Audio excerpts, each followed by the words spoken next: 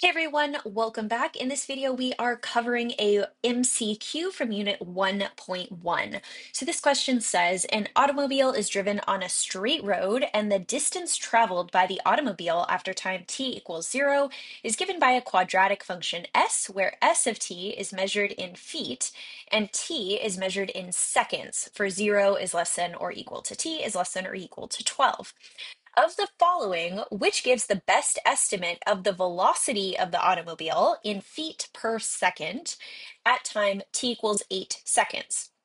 So, key things to know here are, first of all, what is velocity and how does it relate to position and time?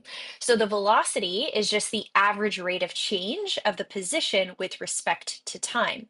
So, what we want to be thinking of here is average rate of change, and we want to go back to our simple Algebra 1 formula for slope, which is m equals y2 minus y1 over x2 minus x1.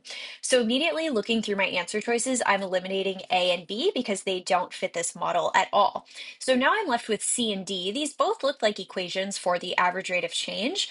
However, we want to think about which one is the best estimate, right? That's kind of the key word here. Which one is best? So one thing I'm thinking about is just how big my interval is going to be, right? If I want to be centered around t equals 8, this one here is kind of centered, but when you think about the distance from 8 to 12, that's only 4 units, whereas the distance from 8 to 2, that's 6 units. So I really don't like this one. So this one, not only are those endpoints closer to 8, but they're also each equally spaced from 8, right? They each have a distance of 1 unit away from 8. So answer choice D would give you the best estimate for the velocity. All right, thanks so much for watching, and I'll see you in the next one.